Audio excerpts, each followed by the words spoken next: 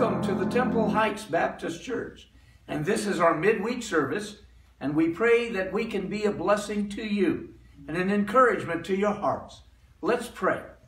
Heavenly Father, we ask your blessings on what we're going to do here. We pray that your fresh blessings will be upon us. We pray that souls will be saved and that others will be encouraged and drawn closer to you. Lord, may those that are discouraged be encouraged. And we thank you for what you're going to do. In Jesus' name, amen. Amen. We're going to begin by singing praises unto the Lord Jesus Christ, who is worthy of all praise. 521, redeemed, stanzas number 1, 3, and 4.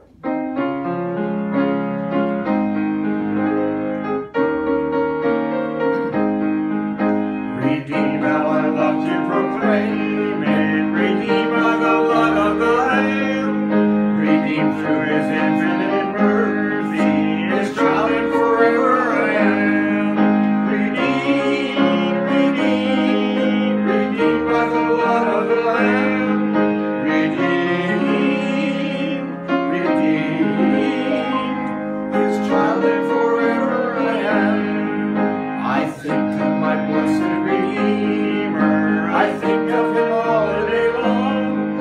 I sing, for I cannot be silent. His love is the theme of my song. Redeemed, redeemed, redeemed by the blood of the Lamb. Redeemed, redeemed, his child and forever I am. I know I shall see in his beauty the King in whose law I delight, who lovingly guardeth my footsteps and giveth me songs in the night. Redeemed, redeemed, redeemed by the blood of the Lamb. Redeemed, redeemed, his child and forever I am. What a wonderful thought that we have been bought. That's what redeemed means, that we have been bought by the blood of the Lord Jesus Christ. Amen. And since we've been bought, we belong to him. Amen? Let's sing another song of praise, number 588. Number 588 in your hymn books. We have come into his house. We're going to sing both stanzas.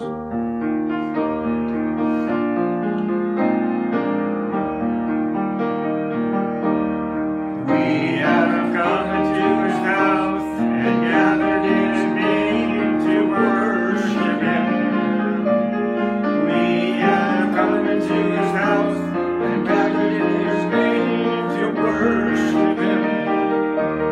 We have come into his house and gathered in his name to worship Christ the Lord. Worship him, Christ the Lord. Let's forget about ourselves and magnify his name and worship him.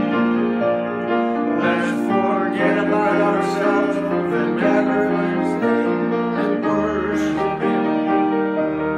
Let's forget about ourselves and magnify his name and worship Christ the Lord.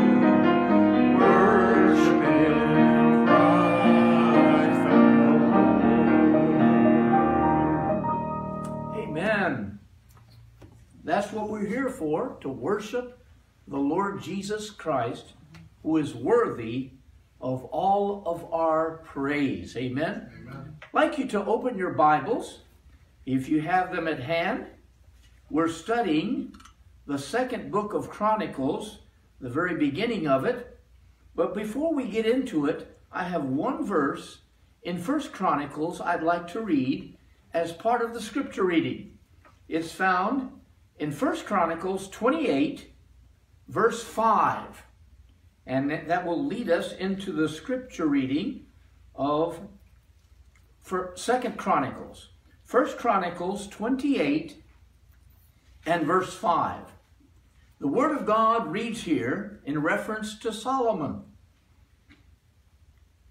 And of all my sons, for God the Lord hath given me many sons, he chose Solomon, my son, to sit upon the throne of the kingdom of the Lord over Israel.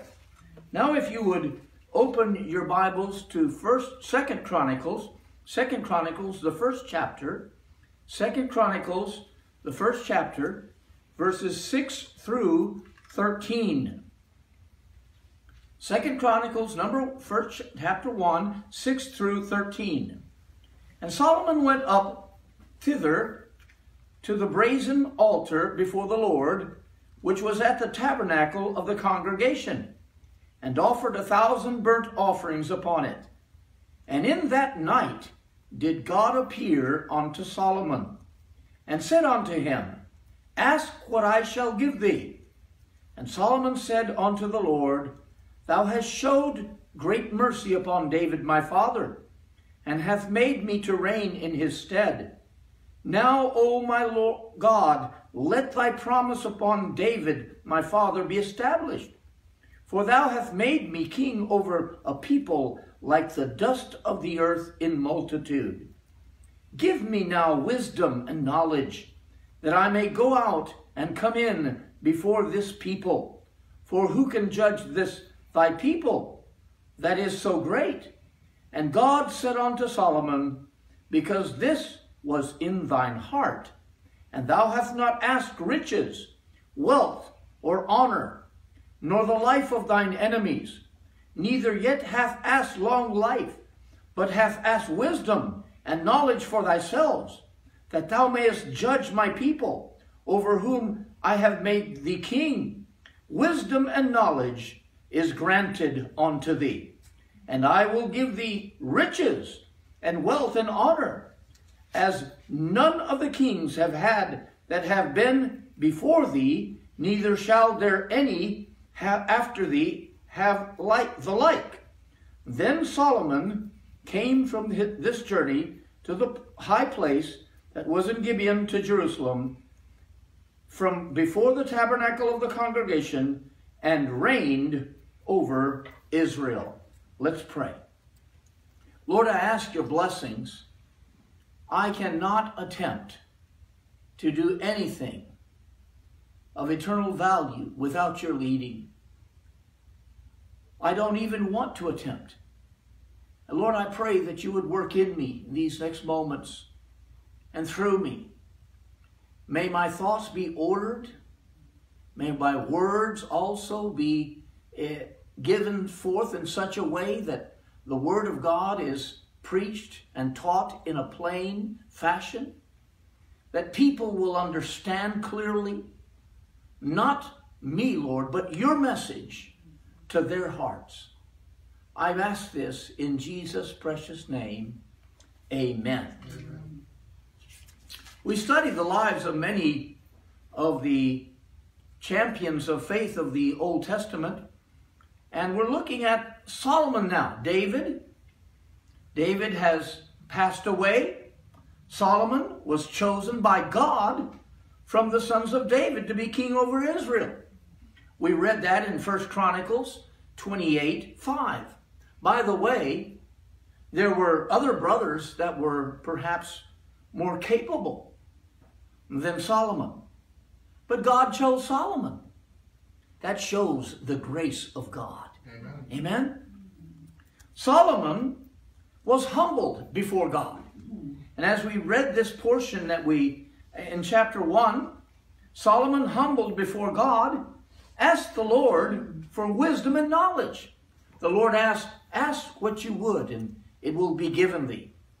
And God was pleased with what he asked. And he asked wisdom and knowledge in order to judge and reign over the people. And this truly pleased God. If you look at verse 10, notice what Solomon says to God. Give me now wisdom and knowledge, that I may go out and come in before this people.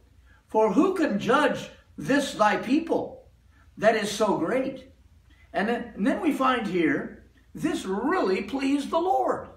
In verse 11, And God said to Solomon, because this was in thine heart. I want to make emphasis there. We've seen this from David's time forward. God looks at our hearts. Amen. And here, God is looking inside the heart of Solomon at that moment. And he saw that he was honoring God with humility. And God said, because this was in thine heart, and thou hast not asked riches, wealth, or honor, nor the life of thine enemies, neither yet hath asked long life, but hath asked wisdom and knowledge for thyself, that thou mayest judge my people, over whom I have made thee king. And so God reinstates it in verse 12. Look at verse 12. Wisdom and knowledge is granted unto thee, and I will give thee. Now notice this. This is extra. I will grant unto thee riches and wealth and honor, such as none of the kings have had that have been before thee, neither shall there any after thee have the like. And so God honored his petition.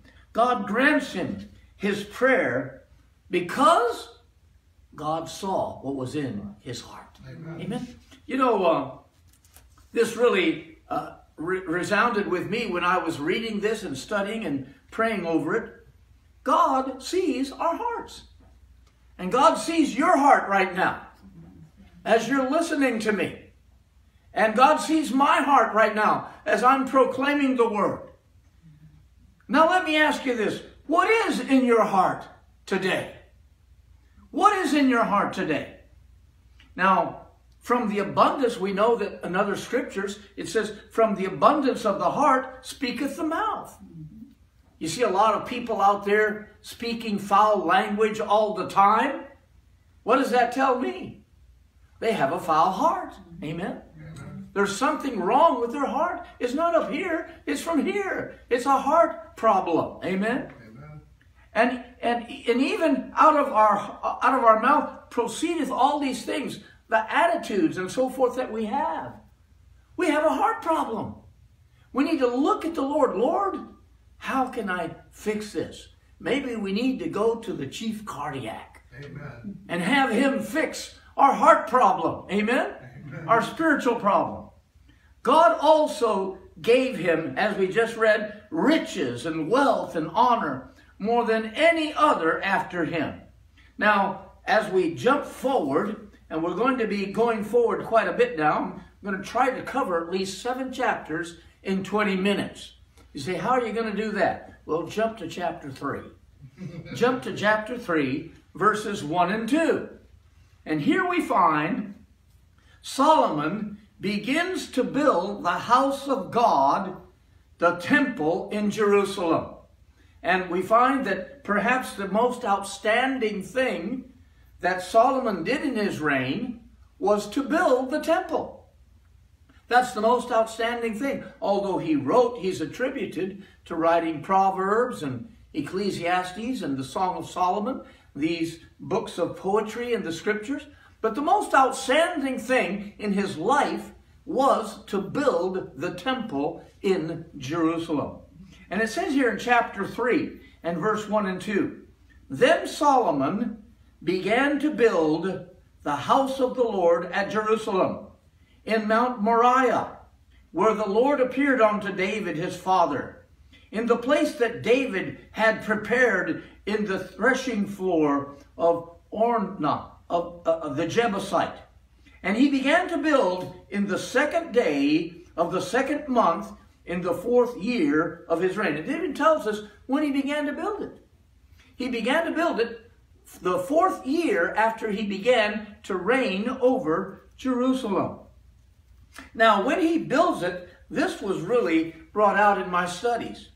He built it with splendor. The house of God was built with splendor. There was nothing left out. There was nothing cheap. There was nothing secondhand. It was first class all the way.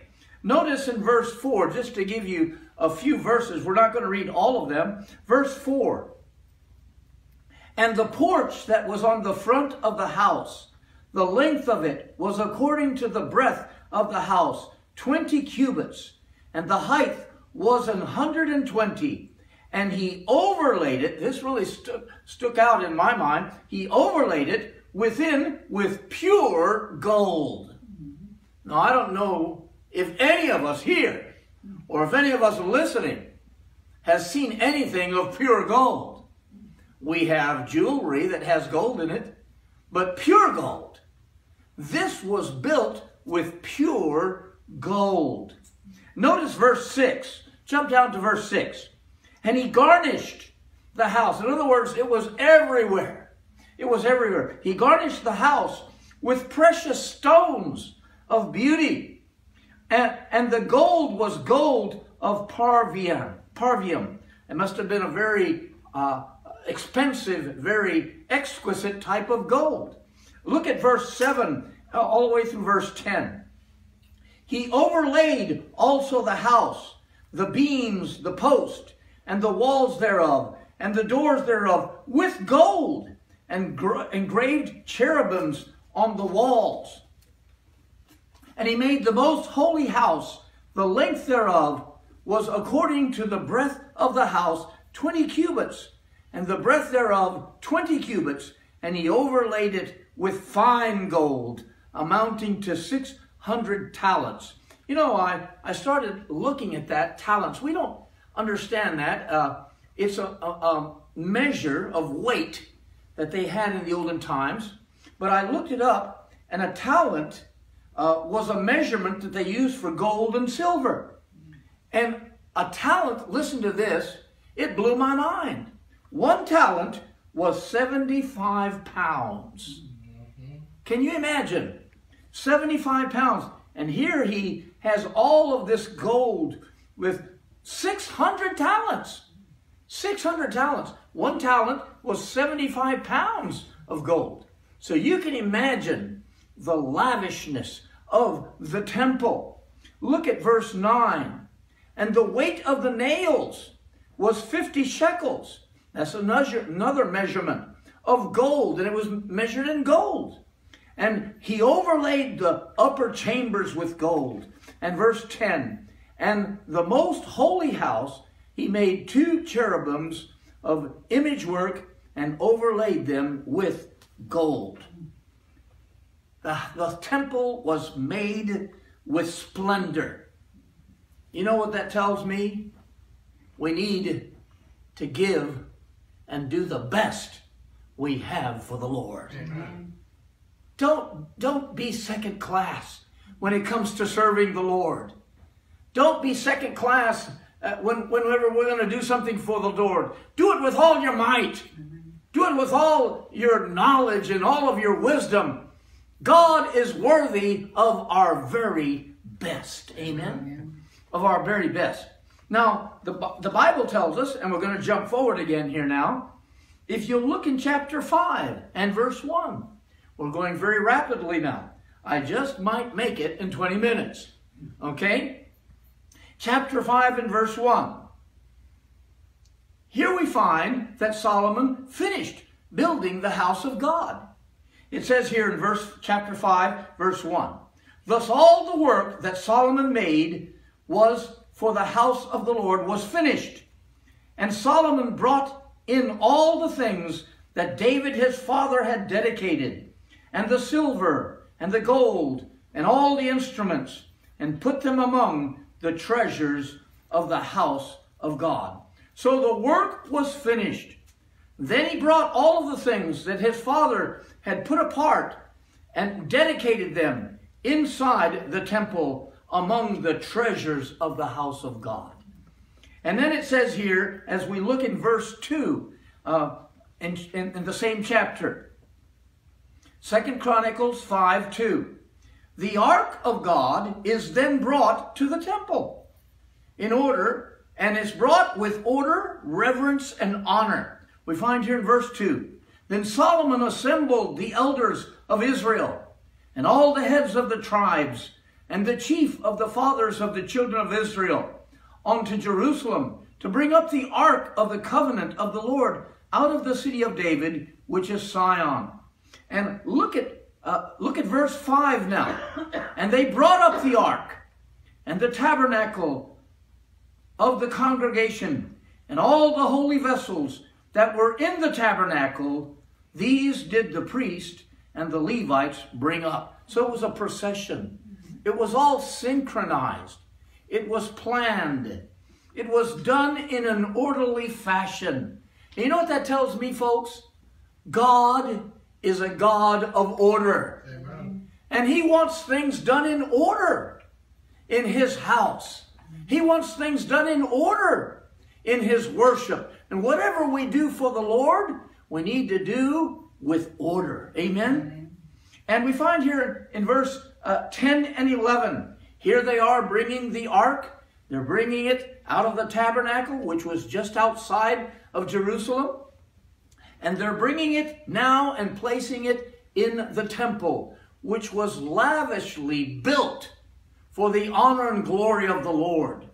In verse 10 and 11 now, verse 10 and 11, there was nothing in the ark save the 2 tablets which Moses put therein at Horeb, when the Lord made a covenant with the children of Israel, when they came out of Egypt. Now look at verse 11. Very interesting. And it came to pass, when the priests were come out of the holy place, for all the priests that were present were sanctified.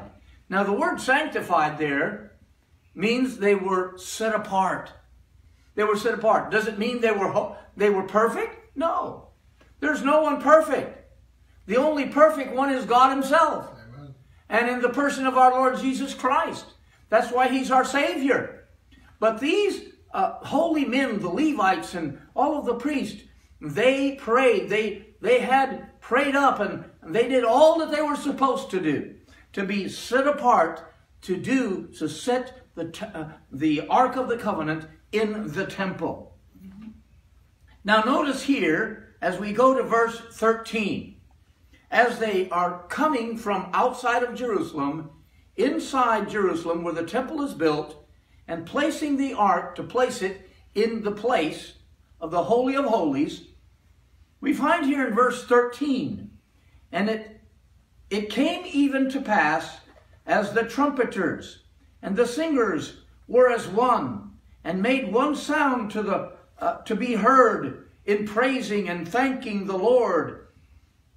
And when they lifted up their voice with the trumpets and cymbals and instruments of music, and praised the Lord, saying, For He is good, for His mercy endureth forever.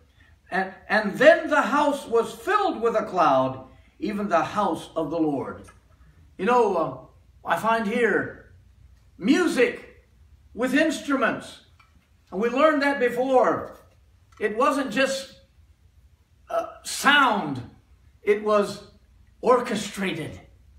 It was harmonious. And it was music, praising and thanking and lifting up the name of the Lord. And they even said here the words that they were saying, For He is good, for His mercy endureth forever. Amen? And so God was pleased with this. How do I know this? Well, as we look at verse 14. Look at verse 14. God filled the house with His presence. Verse 14. So that the priest could not stand to minister by reason of the cloud, for the glory of the Lord had filled the house of God. Amen. Folks, I don't know about you, but I think that would be an awesome experience. Amen? Amen. To feel the presence of the Lord so vividly that you couldn't even do anything. Amen? The presence of God was there. Now, we find here, and I brought this conclusion. There is power in true and genuine worship unto the Lord. Amen. When we worship the Lord the way the Bible says, when we do things the way God has designated in the Scriptures, and how He gives examples, we will see and experience also the true power of God in our churches. Amen? Isn't that what we're looking for?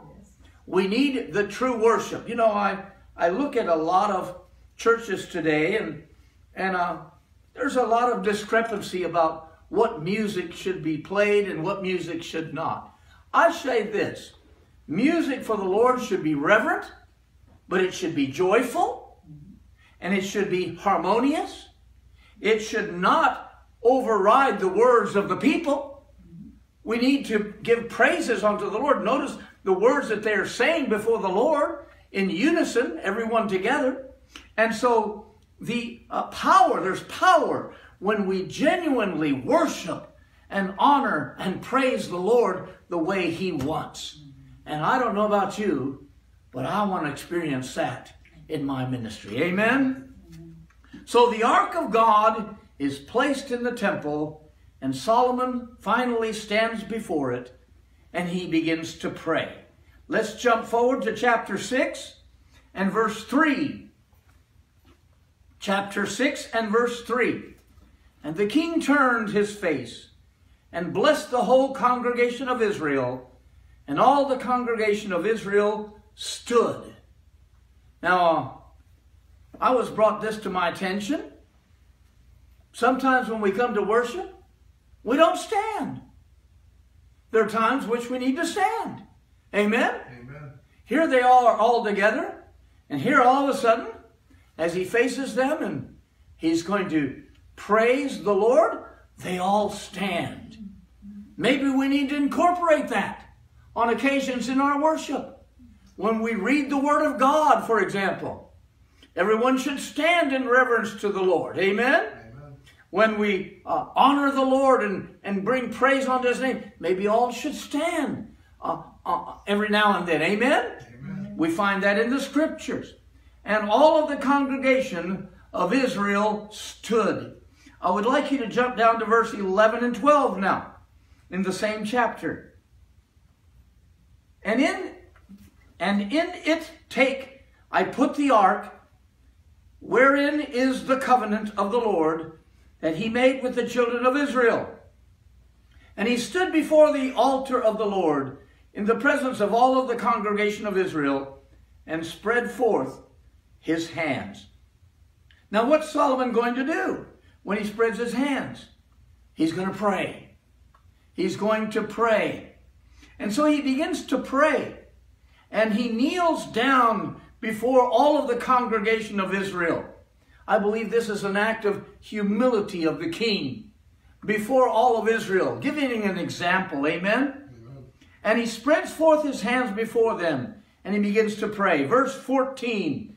And said, O Lord God of Israel, there is no God like thee in the earth, nor in the earth, which keepeth covenant, and showeth mercy unto thy servants, that walk before thee with all their hearts. Thou which hast kept with thy servant David, my father, that which thou hast promised him, and speak it with thy mouth, and hath fulfilled in thy heart, as it is this day. And he goes on, and we'll jump to verse 21 now. He's continuing in his prayer, and he's saying this: Hearken therefore unto the supplications of thy servant. He's speaking of himself, and of thy people Israel, which they have make toward this place. Hear thou from thy dwelling place, even from heaven, and when thou hearest, now notice this, forgive. And look at verse 25 through 28. Then hear thou from the heavens, and forgive the sins of thy people Israel, and bring them again unto the land which thou gavest to them, and to their fathers. When the heaven is shut up, and there is no rain, because they have sinned against thee. Yet if they pray towards this place, and confess thy name, and turn from their sins when thou dost afflict them, then hear thou from heaven, and forgive the sins of thy servant, and of thy people Israel, when thou hast taught them the good way, wherein they should walk, and send rain upon the land, which thou hast given unto the people for an inheritance. Verse 28. And if there be dearth in the land, or if there be pestilence, doesn't that sound familiar? COVID-19. If there be blasting, or mildew, or locusts, or caterpillars, if their enemies beseech them in the cities of their land, whatsoever sore or whatsoever sickness there is. So he's saying, Lord God, hear our prayers, that when our people are in distress, and even if we have a pestilence, may we look unto thee, because you are in charge of everything. You know, I believe that, and I reached this conclusion, I believe God has permitted COVID-19 over all of the world because he's trying to get the whole world's attention. Amen. God is revealing himself over all of these false gods in many countries and in many religions, that he alone is God of heaven and earth. Amen. And he is the one in charge. Amen. And you don't hear people talking about if they're praying to their gods, Buddha or in Hinduism or whatnot. We pray to God. God is the only one who can relieve us of this problem that we're going through right now. And God is permitting this so that the whole world will look towards him. If we look at in the same chapter, verse 32 and 33, I found these two verses. Moreover, concerning the stranger, in other words, a person that's not a Hebrew. If there's someone among the people that's not Hebrew, from a strange land or another country, which is not of thy people Israel, but is come from a far country, for thy great name's sake, and thy mighty hand, and thy stretched out arm, if they come and pray in this house, then hear thou from the heavens, even from the dwelling place, and do according to all that the stranger calleth to thee, for that all people of the earth may know thy name, and fear thee, as thus this people of Israel, and may know that this house which I have built is called by thy name. Amen. You know, God is Lord of all nations. Amen. And he wants everyone in every nation to come and bow down to him. Amen. He is the maker. He is the creator. He is the one that gave life. We are to honor him and bow down to him. Our God, Lord Jehovah. Amen. Amen. And did you know that Jehovah means I am that I am? Amen. That's exactly who Jesus said who he was. Amen? Amen. I am that I am. So we find here that God is the Lord of all nations in the whole world. And God manifested himself as a result of Solomon's prayer. If we jump down to chapter 7, hey, we're going to make it, folks. Chapter 7 and verse 1. Now, when Solomon had made an end of praying, we don't know how long he prayed, but after he prayed, the fire came down from heaven and consumed the burnt offerings and the sacrifices, and the glory of God filled the house. And if we look here, I got this conclusion, folks. Not only does God reveal himself in true worship and praise, but he reveals himself after God's people pray. Amen. Pray humbly to him. God reveals himself. And we find here, as it goes on in verse 3 and following. Look at verse 3. And when all the children of Israel saw how the fire came down, and the glory of the Lord upon the house, they bowed themselves with their faces to the ground upon the pavement, and worshipped and praised the Lord, saying, for he is good, for his mercies endureth forever. And I believe that's what God's trying to do today. He's trying to get the attention of people with this COVID-19. And if we don't get his attention, folks, you know what God's going to do? He's going to do something else. Amen. And he's going to continue to do it. Amen. He's giving people opportunity to come to him, to kneel before him, the giver of life itself, and the one that originated eternal salvation. He's giving everyone an opportunity. And we find here, there is no power outside of prayer and humbling ourselves as a righteous person. You know what righteousness is? God. We're not righteous in ourselves. There is none righteous, no, not one in ourselves. But God justifies us. You know what justified means? God counts you righteous. Amen. Even though you're not righteous. Amen. That's what we are. We're justified. God proclaims you justified. Not in ourselves, but in whom? Amen. In his Son, the Lord Jesus Christ. And the Lord Jesus Christ is the solution for the world today. God's solution for the world is found even in this chapter. And as Solomon continues to pray, and notice, you know, it wasn't just a day thing or an hour. Did you know that those festivities lasted for over 2 weeks? Over 2 weeks! If I were to tell people, we're going to have church every day this week, I think people would frown. I remember the day back when I was young where we'd have a whole week revival.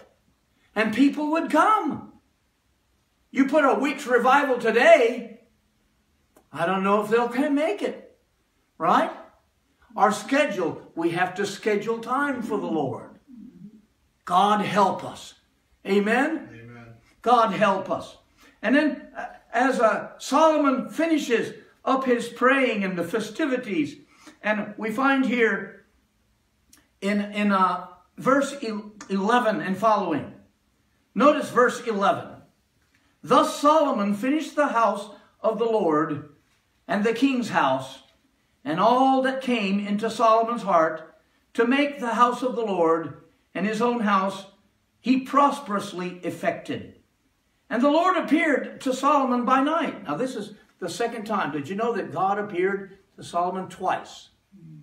In the beginning of his ministry, when he prayed for wisdom and knowledge, God granted him that.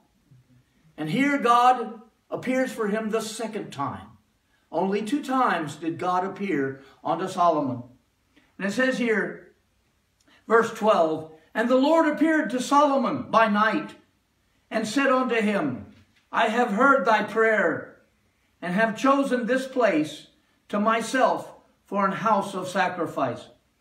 And he says here, and verse 13 and 14, if I shut up heaven, that there be no rain, and if I command the locusts to devour the land, and if I send pestilence unto my people. Again, pestilence. Isn't that what we're experiencing? Amen, a pandemic. And then it says here, if my people, which are called by my name, shall humble themselves. Now, I want to make this clear. A lot of people are proclaiming those verses, and rightfully so. We need to proclaim those verses. That America be brought back to the Lord and the world come to the Lord. But you know what? God is dealing with his people. The solution for the world is found in the hearts of God's people. Amen. We, the people of God that have trusted in him, we need to call upon his name. You say, well, I call upon him to be saved. You need to call upon him for revival, amen, renewal. Amen. That's what we need. And it says here, if my people, which are called by my name, shall humble themselves and pray and seek my face and turn from their wicked ways. Then will I hear from heaven and forgive their sins, and I will heal their land. Amen. God's people need to reverence Him. We need to look introspectively at ourselves. What am I doing wrong? I as a preacher, what am I as a preacher doing wrong? What are you as a church member doing wrong? What are you as a church leader doing wrong? Everyone here needs to get closer to the Lord. Amen. Amen? Amen. God's people made reference and honor the Lord, and God will heal the land. This is God's solution for the world today. This is what we need. We need to turn our hearts to God. What happened in the Great Awakening in the United States right after the revolution from England, when we became free, the 13 colonies? There was a great awakening. The people turned to God. Amen. People turned to God, and great preachers arose. And there were preachers that sometimes didn't even know hardly how to preach. They read their messages. And God was so moved upon them that people by the droves were saved. They came to the Lord. That's what we need today. The problem is not in the world. The problem is in God's people. Amen. In God's people. Let's pray. Heavenly Father, I thank you for the opportunity of bringing forth your message, your word, proclaiming it. I pray that it would go out with power of the Holy Spirit. Even now as I preach and pray, Lord, that you would be mending hearts, convicting spirits of people to draw to you, to humble themselves. Father, we need to get our lives straight. We need to be more than just Sunday-only Christians. We need to be involved in the Lord's work. We need to be hungry to see souls saved. Lord, we need to get our lives straight. Lord, bless us. Help us to put into practice what you spoke to Solomon that night when you came to him. Father, may 2 Corinthians 7:14 be the verse that is upon our hearts and minds. May we humble ourselves and seek your face. And Lord, turn from our wicked ways and pray. And then we will hear from heaven. And then you will heal the land. Lord, heal our churches. Heal our churches that are so worldly that we have more of the world in the churches now than outside of the world sometimes. Lord, help us to show forth the light of Christ. Father, if there's anyone here that listening that still has not called upon you as Lord and Savior, I pray that today would be the day of their salvation. If I'm speaking to you, would you call upon Jesus to be Lord of your life? I know you've heard about Jesus. I know you've heard about the Lord, but your life doesn't show anything. The walk of your life shows, if they were to put you with a lot of worldly people, you would be just the same. May God help us. May God help us to be different, to stand out. If you're not that, would you pray this prayer with me? Lord God, I need you. This moment, this hour, I recognize my life is void and empty. And I look at the world right now, and I don't know where to turn. So right now, I call upon Jesus, the Son of the living God, to be my personal Lord and Savior, save me by your grace. Help me to walk in your ways from this day forth. In Jesus' name I pray. Amen. I hope you made a decision in your heart. I hope you heard something today that can really help you to get closer to the Lord. As we look at the world around us, we don't find answers in the world, but we do find answers in God's Word. Amen. He has the answers. I pray that you as a Christian would become more fervent in your local churches when this is all over. Seek opportunities to gather together as a church body. Get involved in your church. Don't be a lump on the log like you were before. Be something, a servant that will be a channel of blessing for others. Amen? I pray that you'll make that decision in your heart. And if you accepted Christ as your Savior, we want to rejoice with you. Would you call us? Temple Heights Baptist Church, area code 813-985-5292. Again, Temple Heights Baptist Church, 813-985-5292. If you would like to send your contributions or tithes and offerings, you haven't been able to do that because of the quarantine, you can do that. P.O. Box 290392. I will repeat. P.O. Box 290392, Tampa, Florida, Temple Heights Baptist Church, zip code 33687. 33687. I'd like to announce also that this Sunday coming, we're going to have our first service in perhaps over 2.5 months, and we're opening the doors at 10:30.